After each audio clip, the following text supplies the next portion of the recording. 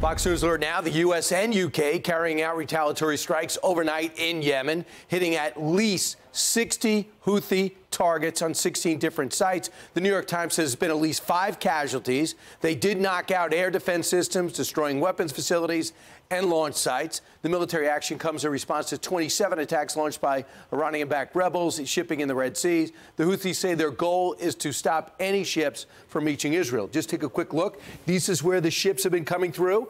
This is where they've been deterred. Then they've been escorted. On Tuesday, there was 26 separate one-way drone attack drones sent at our forces in the region. We knocked them all down. Roughly, to knock one of those drones down, it cost about $2 million. We're going to run out of rockets to knock them out of the sky. We had to do something, and these are some of the major targets of where we hit. And evidently, the Houthis say they're not deterred. According to some experts, they feel invigorated by the attention we're giving them. Meanwhile, all of this comes as our defense secretary still in the hospital following complications, we hear, from treatment for prostate cancer. Alexandria Hoff joins us now from Washington. Alex.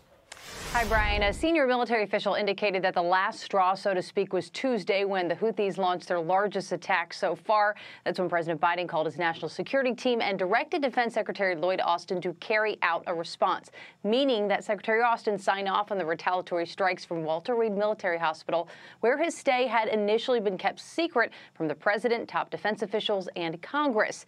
Austin does remain hospitalized and provides this about yesterday's strikes by the U.S., U.K., and partners, saying, quote, the coalition action sends a clear message to the Houthis that they will bear further costs if they do not end their illegal attacks. The United States maintains its right to self-defense, and if necessary, we will take follow-on actions to protect U.S. forces.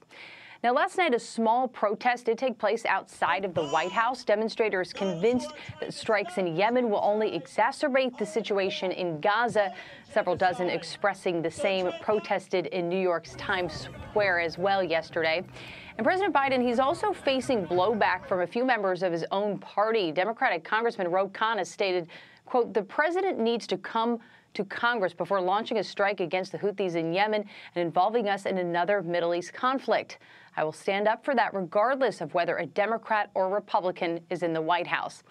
So there are a few Republicans who agree with that, but in large part, the president has earned rare praise from GOP lawmakers who see the strikes as a good but also overdue step towards deterrence. Brian? Alex, they're not asking for permission. They just wanted to be briefed. Am I correct? Yeah. Yeah, that's what it sounds like, that they wanted notification that this was going to happen. Since it was something that was decided on Tuesday, there have been questions for many years about the president's authority in signing off on these kind of strikes. But yeah, we see year after year questions about that remain. Right. And then they put a lid on it instead of bringing reporters in to maybe brief them about what's going on. Alex, thanks so much.